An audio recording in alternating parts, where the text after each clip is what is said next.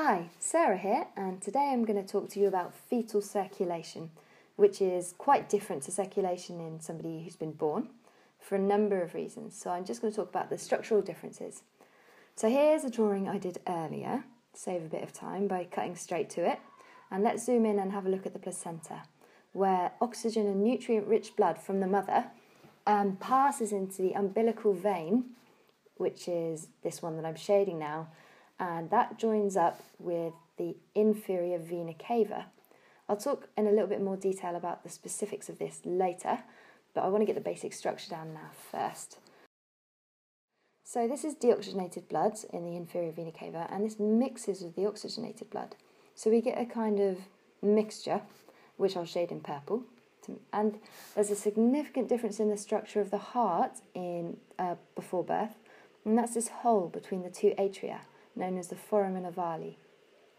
So I'm just showing in rough detail where the vessels go here. So I'm now going to talk in some more detail about the specific path that this blood takes in the fetal circulation. So as I mentioned previously, oxygen and nutrient-rich blood from the placenta enters the umbilical vein. And from here it travels via the liver, and this is via two different pathways. As I mentioned previously, a small proportion of the blood travels actually through the liver tissues, as it would in the hepatic portal system in a developed adult. But the liver isn't very developed at this point, so it's only necessary for a small proportion to travel through in this way. The majority of blood actually bypasses the liver via a vessel known as the Ductus Venosus, which is an important one to remember. And this is good because it means that oxygen and nutrient-rich blood joins straight up with the inferior vena cava and gives us this mixture, as we talked about, of oxygenated and deoxygenated blood. And what we want to do now is get this blood with its oxygen and with its nutrients to the tissues of the body immediately. So a small part of this blood goes via the pulmonary circulation, and I'll talk in a little bit more detail slowly in a minute about this. But the key point is that we want the majority of the blood to end up going via the aorta, which explains the change in structure in the fetal heart. So here we see the majority of blood passing through the foramen ovale and into the left side of the heart before entering the aorta. And also another change in the fetal circulation is this connection here between the pulmonary trunk and the aorta, and I'll talk about that in a second. So, key points: the mixed blood, which is high in oxygen and nutrients, enters the right atrium. From here, some of this blood enters the right ventricle, and it then enters the pulmonary trunk and travels via the pulmonary circulation.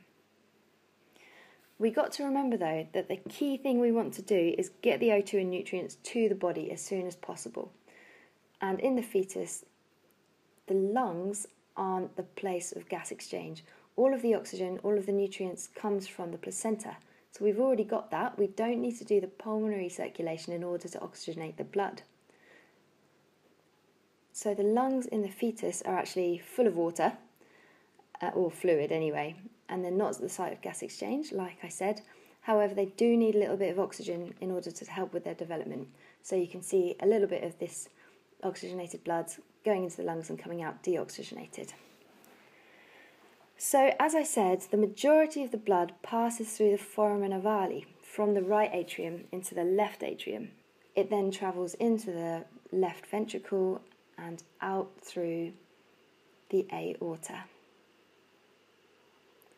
So just labelling on here the foramen ovale. It was the connection between the right and left atrium into the left atrium.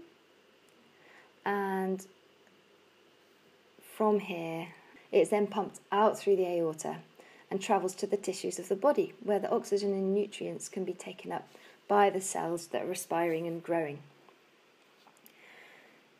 So any of the blood that didn't pass through the foramen ovale and instead entered the pulmonary trunk can then pass through this connection between the pulmonary vessels and the aorta that I've drawn on here. And this is called the Ductus Arteriosus. And because the blood's at quite high pressure at this point, it follows a pressure gradient and ends up entering the aorta.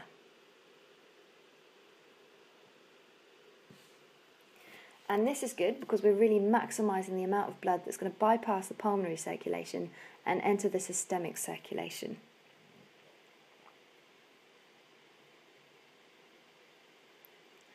So we've got this nutrient-rich blood travelling down through the abdominal aorta and travelling to the rest of the body. And to complete our circulatory circuit, here are the iliac arteries which branch, and here's the internal iliac artery.